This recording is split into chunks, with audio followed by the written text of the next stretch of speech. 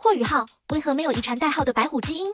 按照原著描述，其实霍雨浩的灵眸也不一定来自他的母亲霍云儿。先点赞后观看，斗罗与你更灿烂。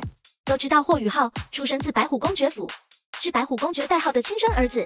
但事实上，我们从一开始的霍雨浩身上并未看到白虎一脉的基因，反倒是很多人觉得霍雨浩的灵眸来自他的母亲戴云儿。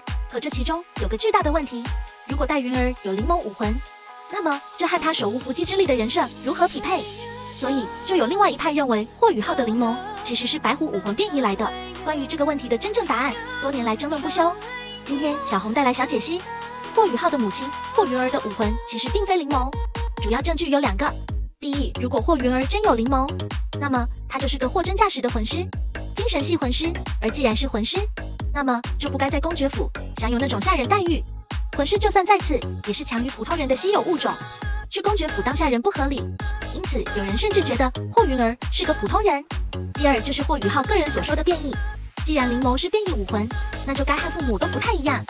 所以如果霍云儿也是灵眸，那么霍雨浩就不该说自己是变异武魂，而是完全遗传母亲才对。有人说了，原著不就是说过霍雨浩的武魂遗传自霍云儿吗？关于这个证据，原著曾经有2个地方有提及。第一次，霍雨浩说自己的武魂来自于母亲；第二次，霍雨浩说自己的武魂遗传自母亲的灵眸，或者是直接体现霍雨浩的灵眸遗传自霍云儿的。但现在小说的版本中，霍云儿3个字根本不存在。既然原著霍云儿有灵眸的证据存在一点，那霍雨浩的灵眸就有可能是从代号的白虎武魂上面来的。代号的白虎来自代木白那一脉，所以他们的武魂并非纯白虎，而是所谓的邪眸白虎。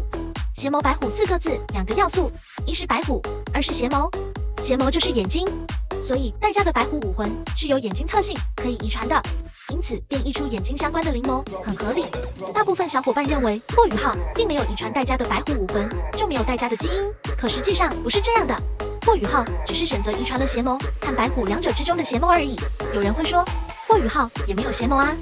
如果你读过原著就会发现，后期的霍雨浩也有和代号、戴耀恒和戴华彬一样的双瞳，白虎一脉的双瞳，只不过这个双瞳是灵眸2次觉醒后才诞生的。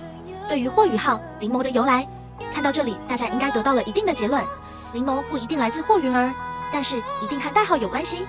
霍雨浩后来觉醒的双瞳就是证据，而小红更倾向于融合说法，也就是说，霍雨浩的灵眸是代号和霍云儿融合的结果，代号白虎武魂和霍云儿的某种隐性精神系武魂融合，最终形成了灵眸，这似乎才是最合理的解释。其实突变也好，遗传也罢，总之霍雨浩拥有了一种和父母都不一样的武魂，霍云儿不该是灵眸武魂。因为这种设定会和后面很多说法矛盾，我们可以假设他有一个不是很强，或者没有觉醒的精神系武魂，但这个武魂没有帮助霍云儿成为强大的魂师，最终只能被欺凌。那么大家觉得，如果霍云儿有灵眸，他在白虎公爵府有变强的可能吗？好了，本期内容就先到这里，喜欢的小伙伴可以点点订阅。我是小红，来日方长，我们后会有期。